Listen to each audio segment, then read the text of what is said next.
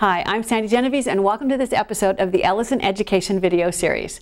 We are die cutting rubber and stamping up a storm on today's episode. And if you look here, you can see that I've got lots of stamped images, but I want to start with having a student paper that you want to do something special. You know, they did a really good job and you want to create a rubber stamp that allows you to be able to ink a happy face or a heart or a star or something on there. You can make all of those using your Ellison machine and just self-adhesive rubber. So I'm going to take the tiny heart die and self-adhesive rubber, and I'm going to just place the rubber so that I'm covering against the blade. And because I'm cutting it in the Big Shot Pro, I have it with the blade sitting up. I'm going to put the cutting pad right over the top and then roll it through. And right now I've just cut out 4 of those tiny hearts.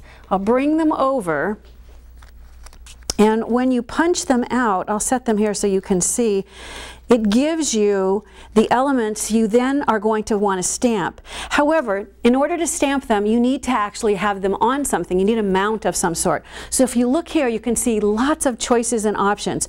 If you have a wood block makes a great stamp mount. If you have clear acrylic, all the craft stores carry these. These make a good stamp mount and you can see through what you're stamping. But there are a lot of things that you might already have sitting around. If you had film in your camera and you have any of those old film canisters, this is one that I made with a happy face that I had from some time ago when I still had film in my camera. And then if you have any of these plastic containers, they work great. Even a cork from a wine bottle is a great mount that you can place something onto. I'm going to take this and I'll take the self-adhesive rubber that I just cut out, and I'm going to place it right onto the mount. I'll turn this so that it faces you. I like to do a couple of layers just because I don't want to run the risk of when I ink it up, I don't want to ink up the circle edge around here, and it's easier to do if it's a little bit thicker. And I have to share with you, if I decide later that I want to ink and stamp in a different color, I don't even usually pull it off. I just stick another one over it so that eventually my rubber stamps, they might end up being like an inch thick. It's just quicker and easier. So once you have the stamp created, then I'm going to just use this red ink to be able to go back, and I'm going to tap it into the ink pad. And the first time you do it, you know, the rubber had no ink on it, so you do tap it quite a bit at first, and then once it's built up, then you don't need to do much. And then I'll go down right next to that A+, and I'm going to put a nice big red heart, just so they know that I think they did a really great job. Now that's using ink along with the rubber stamps that you're creating. But that's just the tip of the iceberg. If you haven't used your rubber stamps with paint, oh, you're missing a really cool thing. Look at these choices. This is one where I've created a stamp. I'll bring it over here and show you. Here's the rubber stamp using the large peach. Here's the stamp using the large pear, and I've painted I've painted paint on there. We're going to see how to do this. I stamped it onto a fabric tote bag. Just imagine if you're teaching recycling and the kids want to make a recyclable bag for the grocery store, this would be a great option. Down here you can see I've used paint to create a little bag that would be great to hold a gift for the holidays, because I've used the tiny Christmas lights.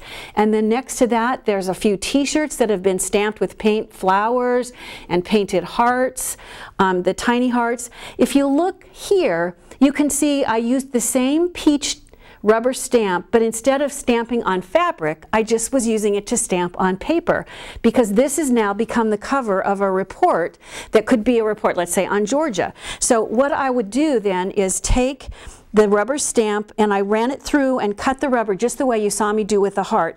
When it's time to ink it up, let me show you how easy it is to do that. I'm going to just take, and I'll start with just a regular sponge applicator, and I'm going to put the orange right over the peach itself.